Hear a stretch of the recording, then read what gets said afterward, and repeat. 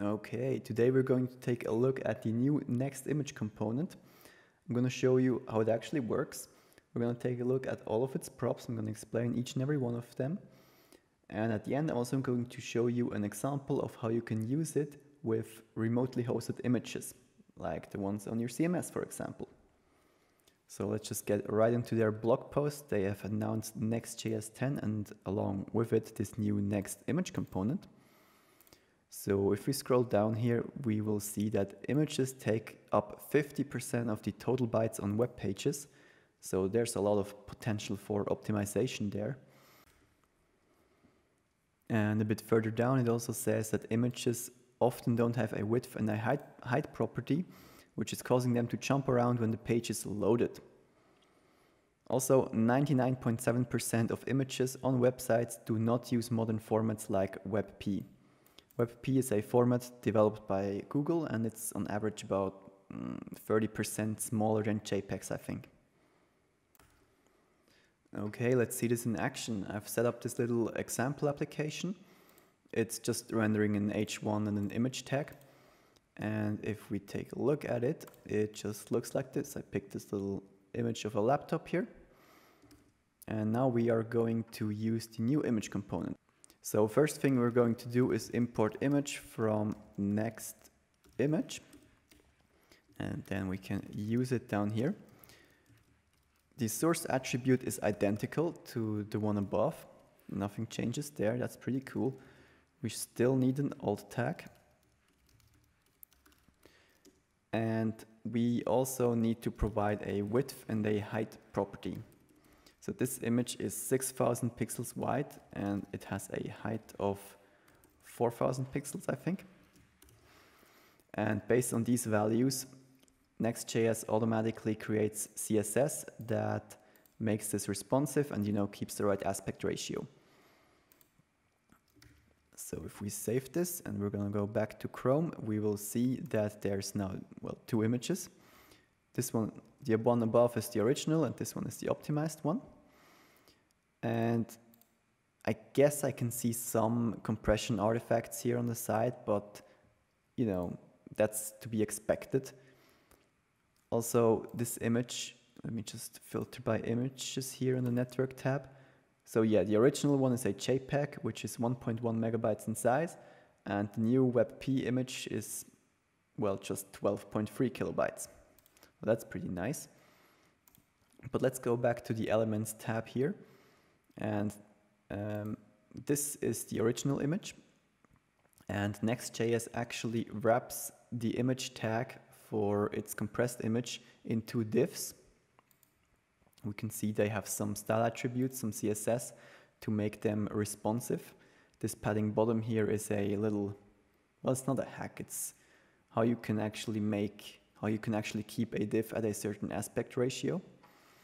And then they've got the image tag in here, which uses a source set attribute down here to provide URLs for different image sizes, and then your browser can decide which one it should pick. So if you go back to the network tab, let's just make this a bit smaller to simulate a phone, refresh the page. So now it loaded the image that's 420 pixels wide. And now if we change the viewport size, it loads bigger images, you see. There's the 1024 and there's the 1200 pixel, right? And of course they get larger in size because they also contain more pixels, obviously. Okay, so now let's look at the API reference for Next Image. If we scroll down here, we get a list of all the props that it accepts. Source is obviously the path or URL to the source image. We've used this already. We've also used width and height. Now sizes is a bit more difficult as if you go to Mozilla's docs here, it says that it's a list of a media condition and a source size value. So basically you can use these media conditions that you know from your responsive CSS to propose image widths depending on the viewport. So in their example here, they use max height 500 pixels, 1000 pixels, which proposes to use a source of 1000 pixels width if the viewport is not higher than 500 pixels. This is not really necessary to use, as your browser is already doing a good job of this yourself, but just know that you can actually override this behavior if you are not satisfied with it. Your browser usually takes into consideration the viewport width and also your device pixel ratio. Now next is the quality of the optimized image, which is an integer between 1 and 100. It defaults to 75, which you can see here in the network tab. So Q equals 75 in this query parameter thing on the image URL is actually the quality, which you can totally override. So let's just go in here and say quality equals 10. Now if you refresh the page, you will see a very pixelated version of the image, which is of course even smaller. This one is just 5 kilobytes. And if you use something like 95, it looks very close to the original image, but it also went up from 5 to almost 40 kilobytes. Okay, next is the loading prop, which is the loading behavior. It defaults to lazy, which means that the image will not be loaded until it's coming close to being scrolled into viewport. So if you've got, for example, a very long blog post, then the images at the bottom are not being loaded at the beginning. They're only being loaded once they are almost being scrolled into viewport. So that's pretty cool, and it's also defaulting to lazy, so you don't really need to do anything there, in most cases, of course. Then priority. When true, the image will be considered high priority and preload. I can show you what this means. So let's just say priority. And if we go back to Chrome, hit the Elements tab, we can see that in the head, it adds a new link tag, link rel preload. And basically, as soon as the browser encounters this link tag, it will start to load this image. If you go into the network tab, we will see that the image has been loaded first, and then there's the bigger image. So let's just change to a slower network speed and hit load. And you will see that this image is being loaded first before this one because, well, it has priority.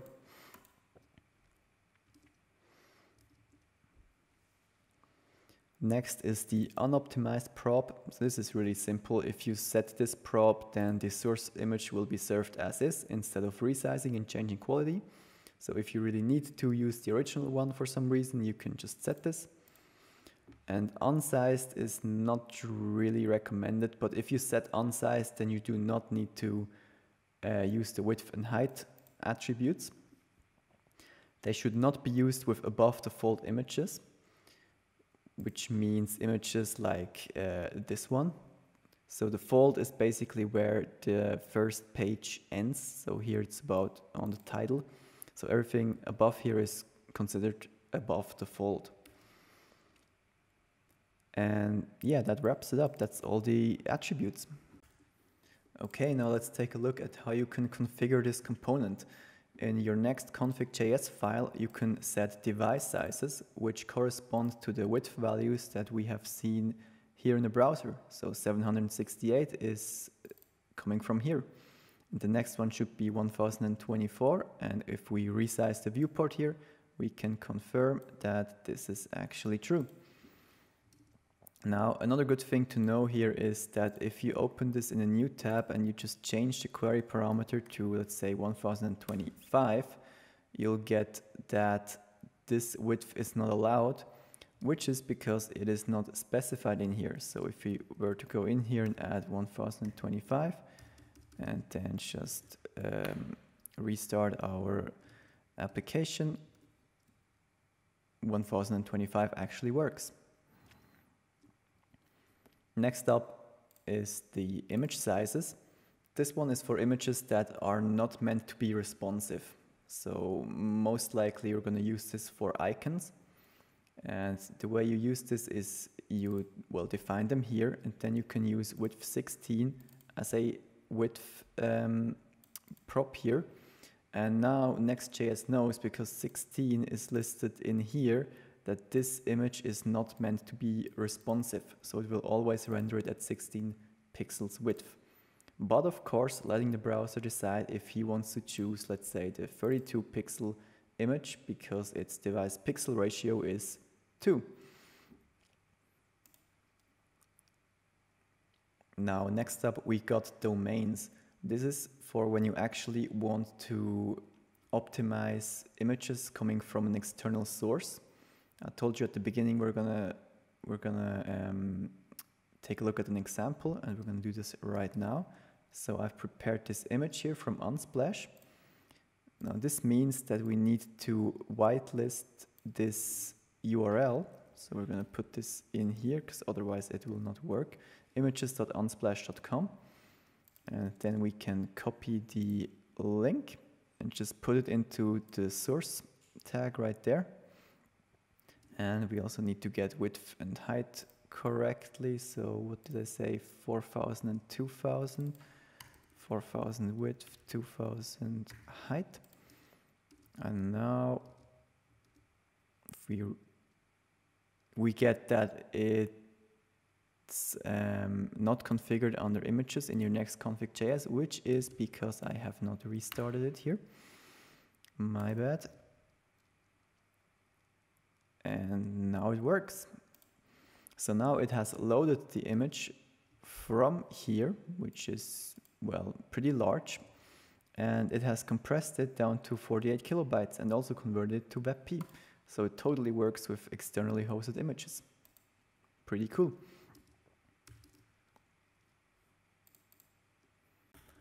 Next up, we got the path property, which is a prefix to the URL.